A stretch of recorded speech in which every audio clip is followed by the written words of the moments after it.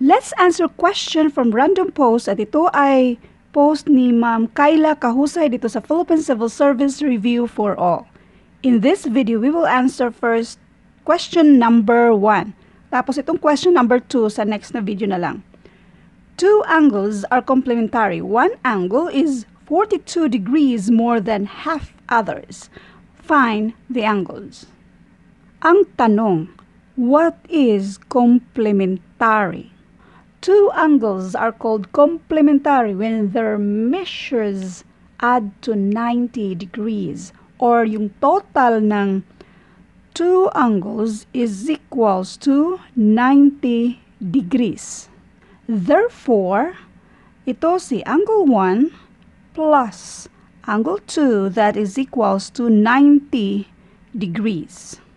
Ang sa given, one angle is 42 degrees more than half others. So, kung halimbawa itong si angle 1 ay 42 more than pa sa half dito sa pangalawang angle. Half of angle 2. Ulitin ko, one angle, or let's say si angle 1 is equals yan siya. Kopyahin natin si 42. More than, ibig sabihin yan, plus.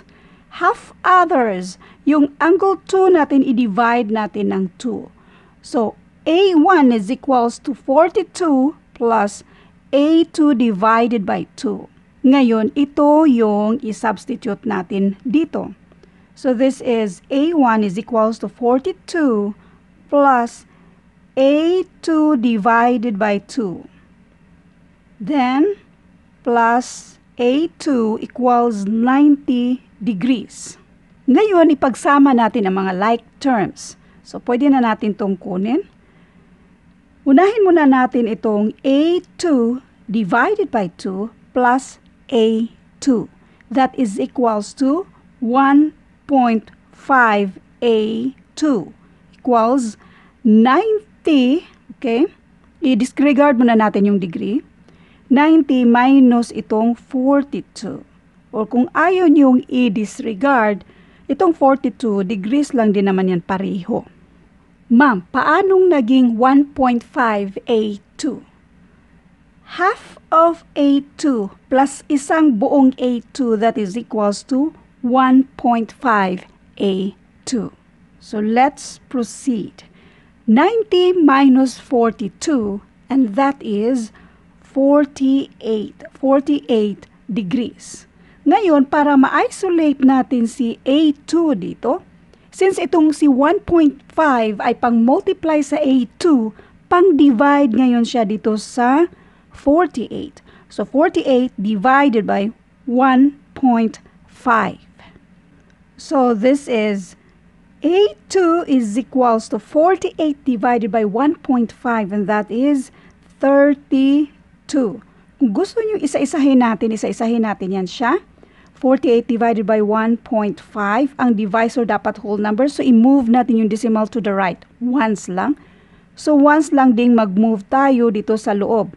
At itong space, lagyan natin ng 0. Ngayon, ang decimal dito, i-align mo sa taas. Now, this is 480 divided by 15. So, dito muna tayo sa 48. Ilang 15 ba yang si 48? 3. 3 times 15, that is 45.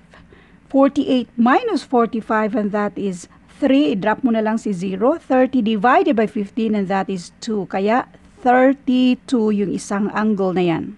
So, A2 is equals to 32. Ngayon, i-substitute natin si A2. This is 32 divided by 2 plus 42, and that is equals to A1. 32 divided by 2, that is 16. Tapos, i-add natin dito sa 42. Equals A1. Bali, yan na yung value natin sa isang angle natin. 42 plus 16, that is equals to 58. Therefore, ang isang angle ay is equals to 58.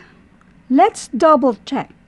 A1 is equals to 58. A2 is equals to 32. Now, 58 plus 32, and that is equals to 90. Find the angles. The answer is 58 and 32. Abangan ito sa next na video. A 2-digit number is 6 times the sum of its digits. The tens digit is 1 more than the units digit.